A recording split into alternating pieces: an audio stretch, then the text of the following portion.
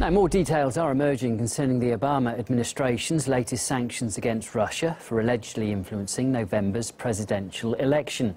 The head chef at the Russian consulate in San Francisco is among those 35 Russian diplomats that were given 72 hours to leave the US as suspected Russian spies. We hate to have to say goodbye to close to a dozen of our colleagues, our friends. They will fly back to Russia on December the 31st, meeting the New Year while in flight.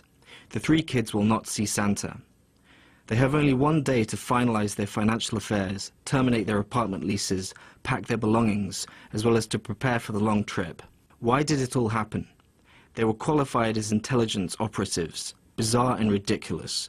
One of the people who was expelled has been the chef of the consulate. And Russian diplomats in America were also asked to vacate 2 holiday homes, according to President Obama. They were being used for intelligence-related purposes and were dubbed as spy nests by some media outlets. The retreats are located in Long Island in New York, and also the other one is in the state of Maryland. Well, buses with diplomatic plates believed to be carrying Russian diplomats and their families away have been seen leaving that compound in Maryland. The building itself was bought by the Soviet Union back in the 70s and can accommodate up to 40 families. It's thought that many of them were there to celebrate New Year together. Meanwhile, Russia's response came as a surprise to many as President Putin announced there wouldn't be any tit-for-tat expulsions of American diplomats. Putin's decision was praised by the incoming US President Donald Trump, tweeting that it was a great move. RT's Miguel Francis Santiago looks at the reasons why Moscow decided against retaliation.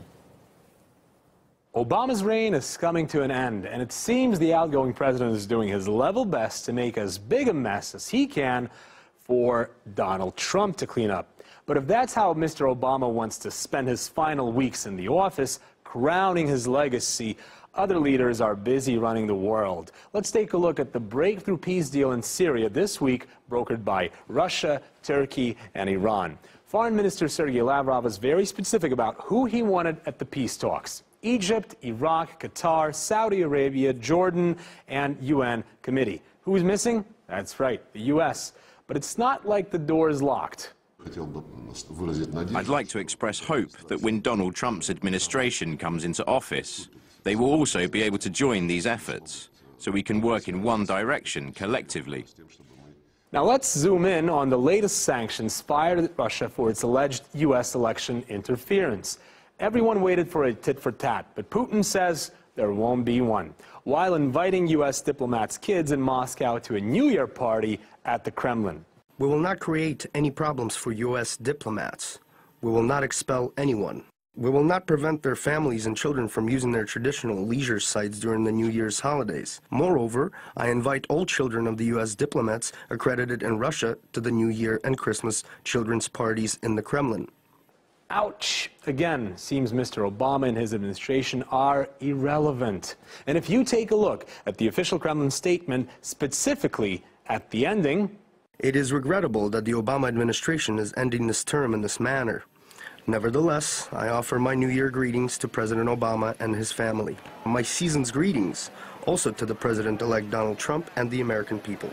Making it clear who he regards is now the man in charge there. Despite all that, some US media outlets were quick to report that Russia had already retaliated before any official statement was made. Russia's foreign ministry spokeswoman gave a strong response to the misinformation.